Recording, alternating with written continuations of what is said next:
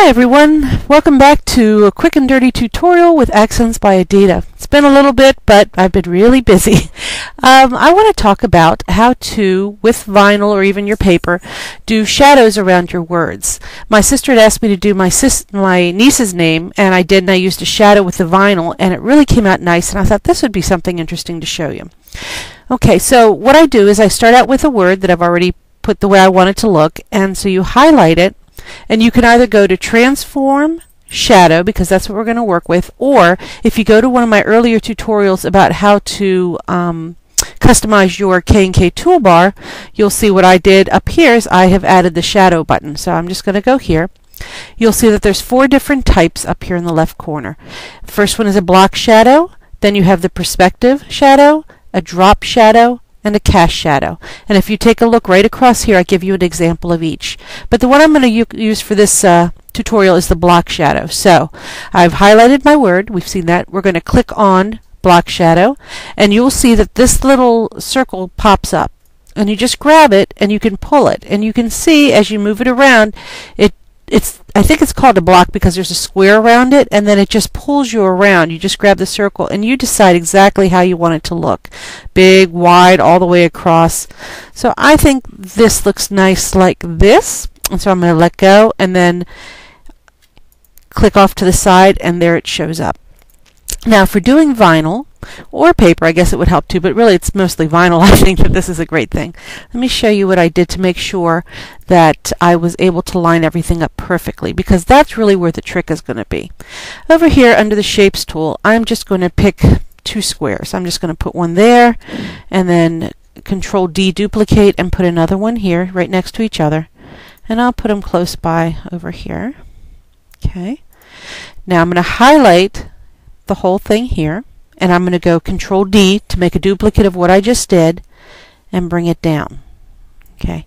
Now, guess what I'm going to do? Pretty simple. On this top one, I'm going to get rid of the black lettering. Okay, so that's going to be one layer of my vinyl, the bottom layer. And then on this one, I'm going to get rid of the green color, and that's going to leave my lettering. So let me get rid of this for you so you don't have to look at it. Okay. Sorry. And so when you look at it, you're going to end up with 2 cutting files. You're going to have this, which is your front part lettering, and then this, which is your background outline. Something that you can also do if you want is go ahead and put another square around it, and this is really more for your weeding to help you. Oops, let me put this to the back and change it to like a red color. And I'll do the same thing down here. That way when you weed, it's a little bit easier. Okay, so there's what it's going to look like. I will go actually cut it out right now, and then I'll follow up this with an actual hands-on so you can see how the vinyl works and how the placement works. Also, if you're interested in this, just send me an email and I will send you this K&K file so you can have it at home and you can play with it too. So let me go on to the next step and we'll pick up from there.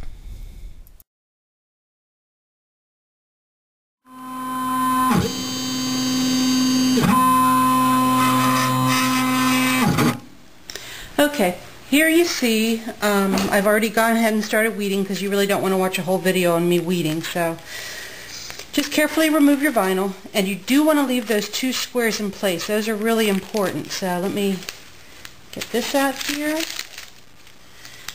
and take out this little bit inside here. Okay.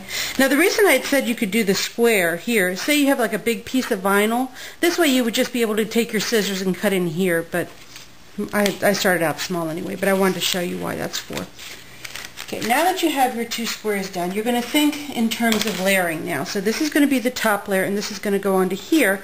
So what I'm going to do is I'm going to put my backing paper here on this, and I've already got one cut out.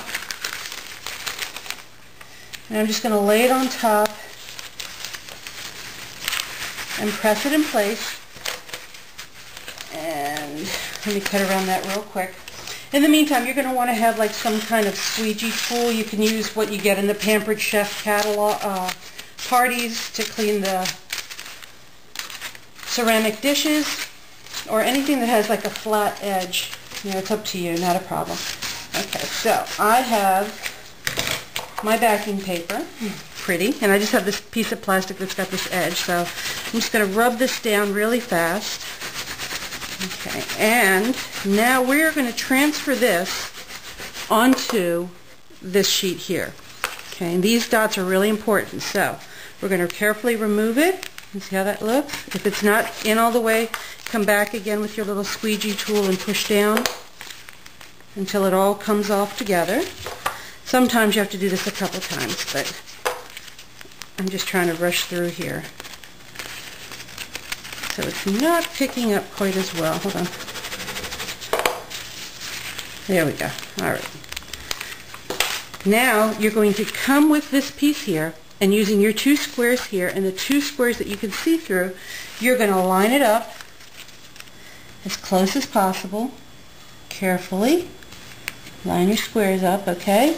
And then once you have your two squares lined up perfectly, this is the trick, you're going to start pushing in from the side where the dots are and carefully laying down your word. Okay, and again, just push this down. Okay? So with that in place, you see that there? Now when you go to remove the paper, it's going to pull up the blue shadow, and then you can place it on your wall the way you want. So let me go ahead and place that, and we'll come right back, okay? Okay, before I mount this on the wall, I just want to see this is transferred. So here's how the front looks. It's what you're going to put on your paper. And here is what the back looks like. So you see it's got the blue. That's all you're seeing. Okay, so let's take it over to the wall and go from there. So here's the wall. You got your blank space, and we're just going to go ahead and find where it is you want to lay the word. Lay it down. Press it down here. Again, using your squeegee, you're going to rub it in place. I don't worry about these squares anymore because I really don't want those left on my wall. So just come like this, and then slowly, using your corner, you're going to gently rock it back and forth, and you will see how easy it was to transfer your word onto the wall, and it's got this really cool shadow effect. I hope you guys give it a try. Bye.